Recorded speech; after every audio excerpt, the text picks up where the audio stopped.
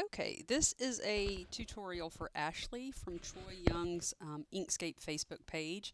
She wants to make this text, "I'm an American," and she wants it to be outlined in black, and then she wants the fill to be an American flag. So I'm going to do a quick little tutorial to show how you can do that in Inkscape.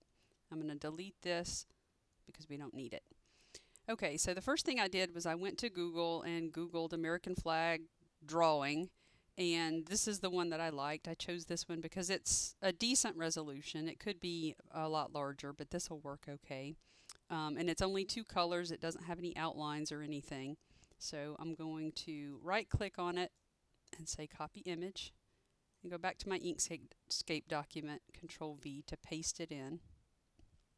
Okay, I'm going to hold down the Control key and drag to make it bigger. And now I'm going to trace bitmap.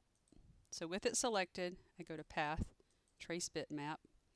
I'm going to use Colors, 3 scans, and I'm going to actually do 2 traces on this, and I'll show you why. For the first trace, we want Remove Background checked. We don't want Stack Scans checked. We want to smooth it, and then we're going to go to Options and say Smooth Corners, and OK. All right, so there's our first trace. And you can see it did a good job on the stripes. They're nice and smooth. The stars it did a terrible job on. They just look like little blobs. That's why we're tracing it twice. So back on my original image, now I'm going to uncheck smooth corners on options and go back to mode and uncheck smooth and do the trace again. So here's our second trace. And you can see it did a much better job tracing the stars. This is our original image. We can delete that. Now we have to take these 2 traces apart and put the pieces we want together. So click on one, Control Shift G to ungroup. You can also go to Object, Ungroup. I like to use keyboard shortcuts. Here again, Control Shift G. All right, now we can get rid of these stripes because they're all jagged. Delete. And we can get rid of these stars because they're blobby. Delete. And now we just put the 2 together. I'll get it fairly close and then use the arrow keys on the keyboard to get them where I want them. That looks pretty good. Okay, so there's our flag. Now we're going to type the text. So go on the text tool. I've chosen block letter, and I'm going to type in "I'm an American." Okay. Now, because we're going to put an offset on these, it's going to make them bigger. I'm going to add a little bit more space in between the letters. So I'm going to go up to this tool right here, which is spacing between letters in pixels. And I'm just going to increase that by clicking on the up arrow. And that looks pretty good. All right, now I'm going to... This is just something I do every time I have text and I know it's going into design space eventually. I go to Path, Break Apart, Object, Ungroup. Oh, no, first I have to do Object to Path, sorry. Object to Path, Break Apart, Ungroup. Now it's got it into individual letters, and then Path, Union. So that puts it all back together. So it's Object to Path, Break Apart, Ungroup, and then Union. Okay. And then I'm also going to turn it white. All right. So there's our text. Let's make the flag a little bit bigger by clicking on both parts of it. Since they're still separate, you have to click on both. Hold down the Control key and pull. And make it big enough so that it covers your text. Okay.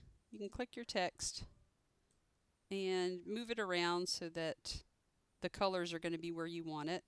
We can also squish the flag up by clicking on both parts and just changing the size of it this way. You could even rotate it if you wanted to make sure it's, you know, the stripes are going where you want them to. So we'll just pretend that that looks the way we want it to look. And now what we're going to do is we're going to both make an offset for this, and we're going to slice out the parts that of the flag that we want to be inside the letters. So we're going to use path intersection to do that. But I'll show you first. If I click my text in the blue and do path intersection, it did what we wanted it to, but it got rid of our text. We still need the text to slice this part and to do the offset. So Control Z to undo that. So the first thing we're going to do is we're just going to make a duplicate of that text. If you press Control D, it duplicates the text. See, now there's two copies. Control Z to put it right back on top. So now my duplicate is selected. I'm going to select the blue. Now I'll do path intersection. All right, you can see if I drag that, it did it. All right, and we're going to do the same thing with the red, but we still need another duplicate copy for the offset. So Control D to duplicate. So now see, we have two copies of the text. Control Z. I'm going to select the stripes and do path intersection. Okay, we're almost there. Control Z to put that back. I'm going to make another copy of this, Control D, and I'm going to turn it black so I can see it.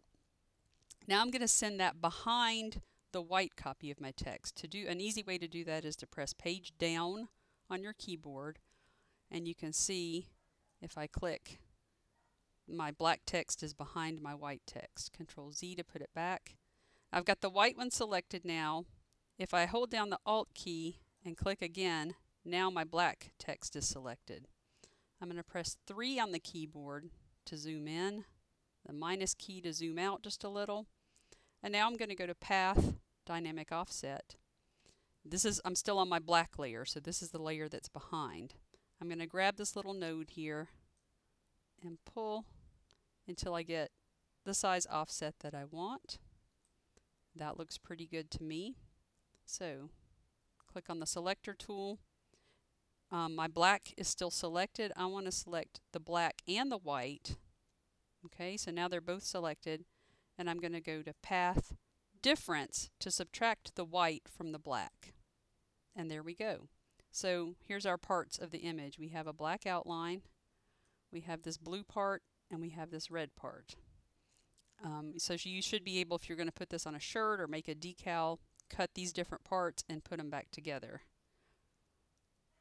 So there you go. That's how you do it. I hope that that made sense. Let me know if there's anything else you need to know.